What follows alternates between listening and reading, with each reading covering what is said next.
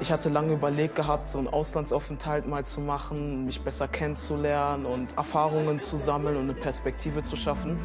The trip to Italy showed me that the life is very short and I really have to do something out of that.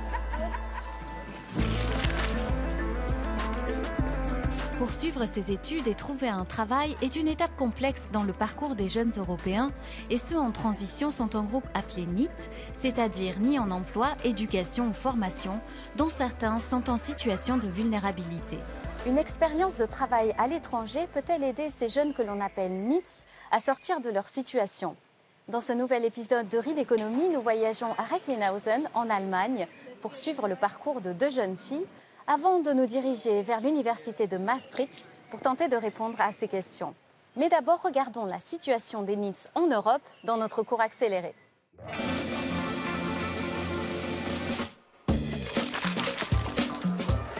En 2023, plus de 11% des jeunes de 15 à 29 ans étaient considérés comme des NEET, c'est-à-dire des personnes sans emploi, sans éducation et sans formation.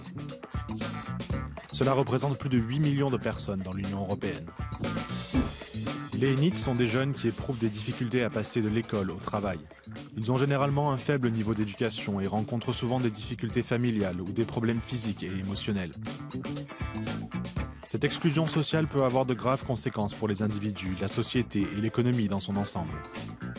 L'ampleur du problème varie d'un pays à l'autre. Le nombre de NEET va de près de 5% aux Pays-Bas à plus de 19% en Roumanie. L'insertion professionnelle de ces jeunes pourrait permettre de remédier à la pénurie de compétences que connaît actuellement le marché du travail en Europe. Bruxelles souhaite réduire le nombre de NEET dans l'UE à 9% d'ici à 2030, dans le cadre de son plan visant à renforcer l'emploi et les droits sociaux. Après le lycée, Hatice, une Allemande de moins de 20 ans, était en pause pour réfléchir à son avenir. Elle a alors passé 2 mois ici à Vercelli en Italie, grâce à l'initiative européenne ALMA, qui propose une expérience professionnelle et personnelle à l'étranger aux NEETs défavorisés de moins de 30 ans. I got to know many new Italian friends and getting to know a new language. I also worked there in a hotel and learned at my work many things. Now I feel more free, more confident, so it opened my eyes and my perspectives about other things. Cette immersion professionnelle et culturelle et le soutien de mentors lui ont permis de clarifier ses aspirations professionnelles. My dream career is to become a doctor someday. It's not easy to go and study medicine everywhere. You need exams. So yeah, I still have to clear that out and to start my career. L'Union européenne encourage l'intégration de programmes sociaux comme ALMA. Au total, presque 11 milliards d'euros ont été débloqués pour investir dans l'intégration socio-économique des jeunes. L'Allemagne fait partie des 15 pays qui ont répondu à cet appel. À Recklinghausen, l'ONG Realeconomy coordonne le projet. We are trying to empower them, to motivate them into achieving what they don't even know they can achieve. They get to be on their own feet for the first time. They organize their own schedule, their own money, their budget, so they become more independent and they believe in themselves. À leur retour, les participants comme Hatice sont suivis pendant 4 mois. We help them look for jobs, work on their presentations and everything, and they get to see the results. From the last group of people that we had, more than 50% have found work or a school or education trainings.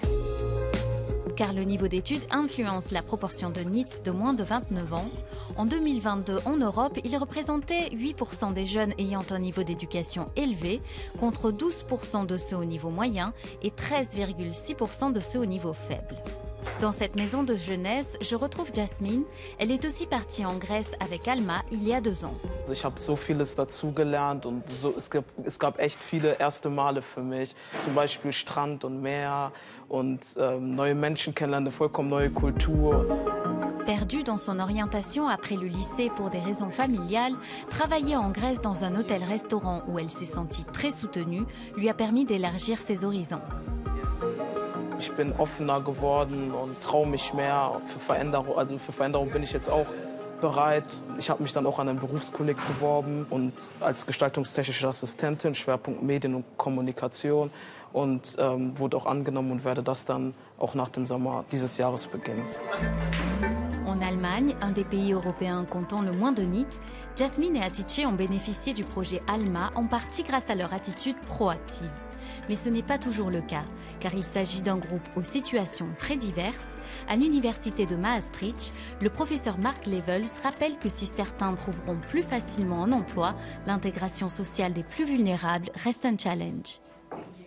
What are the consequences of being classed as a need for an individual and for society? Yeah, so a status as a need is related with a whole range of social problems. So need are much more likely to be poor, much more likely to live a life in relative social exclusion, much less likely to transition to the labor market later on. For society, the total cost in terms of missed labor productivity, the cost of social programs, but also the cost of trying to regulate crime and so forth, are huge. So they amount to about 142 billion a year.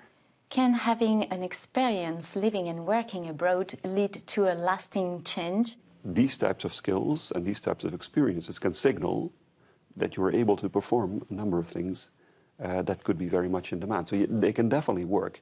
But the most vulnerable ones, the low-skilled ones, here they do not work. And that requires a completely different approach.